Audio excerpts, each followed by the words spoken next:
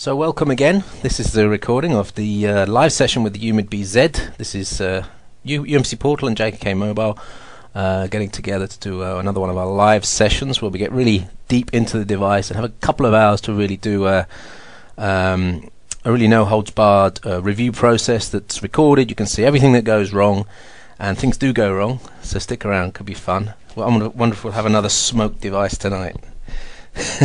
No, let's not do that. It's an unsponsored event, so the only thing we would ask is if you are interested in buying the UMID BZ, have a look at our links on jkkmobile.com, umcportal.com. We have a number of affiliates where you can buy the device through, and that really helps us to continue doing these live shows. So give that a thought if you're interested in the device. Apart from that, there's no sponsorship, so we're free to say what the hell we want. Thanks to UMID, though, for letting us borrow it. Actually, the fact of the matter is, I should have given it back in Vegas, but it ended up in my bag, and oops. Accidentally. Oops.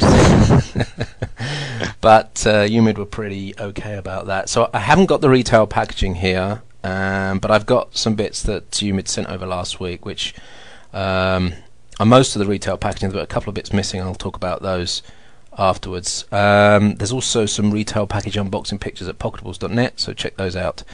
Jenna's got some good pictures up. Right, let's get into it. And this first recorded session is going to be basically overview of the device, about 20 minutes. I don't want to have it too long, but I'll talk about everything I've found out about the device in the week or so that I've had it, and then we'll do Q&A at the end of that. So for those of you that don't know the BZ, that's probably most of you that will be watching this on a recorded video. The UMID BZ is the follow-on device from the UMID M1, the MBook M1, which was, I think, the lightest ever clamshell UMPC. Am I right, JKK? Yep. 300 and something. The world's smallest PC, they call. Yeah. Even Intel is saying that, so it must be true. Yeah, JKK is on the other live channel holding it up to the camera so you can see the old version there. Now the old version was a good device, but had some issues with it, namely plastic build quality, screen angle, and the proprietary connectors that they used on the original device. So as I go around this device, you'll see that they've changed that. But starting from the outside then, this is this one measures 370 grams. I've measured it myself. I don't know what the official weight is. I think it's around 400 grams, but this one's weighing 370. It's a 32 gig version SSD that I've got here. So it's a nice, it's got one of those rubberized plastic finishes, good high friction, so it's not going to fall out of your hand very easily, and it doesn't really catch too many smudges, although if you have really dirty hands like obviously I've had, there are a few smudges, but it's not really the fingerprint magnet that the glossy devices are. And really nice, lightweight. This is perfect, really handheld size, and I would say jacket pocketable, not jeans pocketable, but jacket pocketable, which is I think how you've been using the M1 JKK, in your jacket pocket. Although you don't use it now, do you? You used to use it, but you don't use it anymore, right? You mean no? Without 3G, I can't use it. Yeah. Right. So this is slightly larger than the original MBook, but still, again, and we'll do some size comparisons in a bit. So quickly going around the device, then let me zoom in and show you around the device.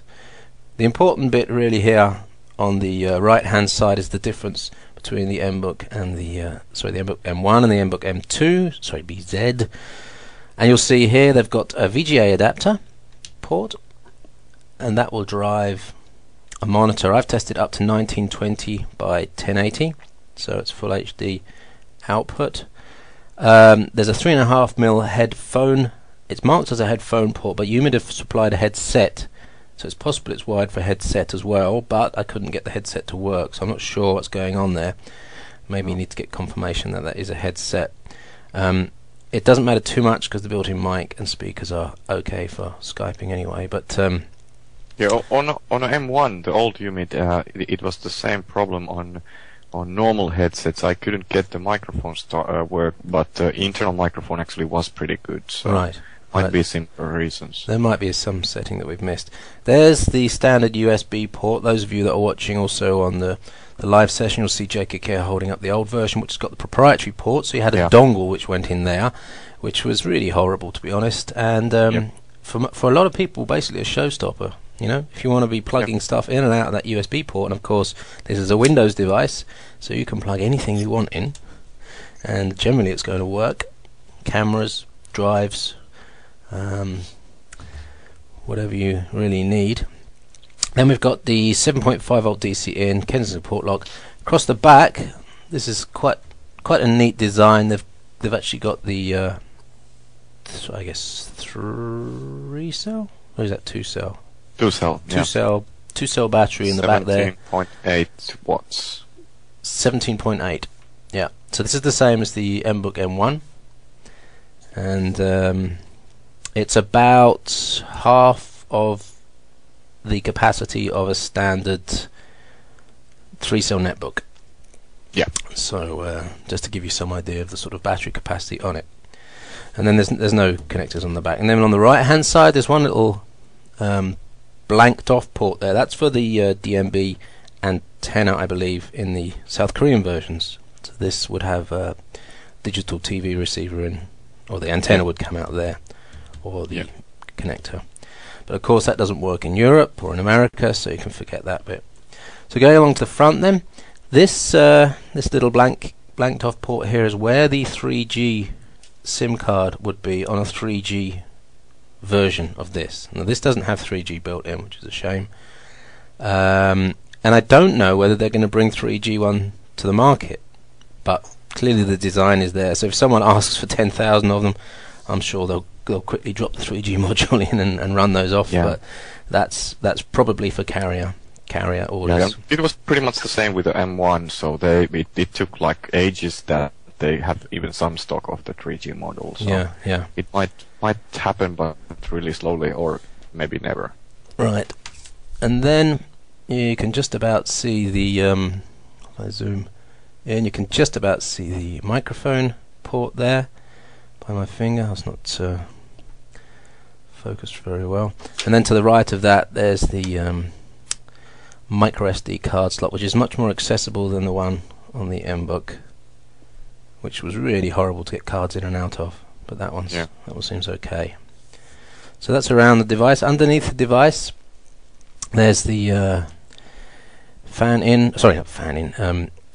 in, air out. There's no fan in this, but that's where the heat, presumably the heat spreader is inside there as well. And that's pretty much it. Stylus? No stylus on this one. Yeah.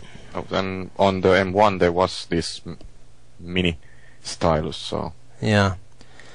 I'm kind of missing it a little bit, but having optimized the XP UI today, and knowing that the touchscreen on this has got this is an extremely accurate touchscreen, with the driver's got this stability mode, which seems to help a lot. There's a battery release button there, and that's about it for going around the device.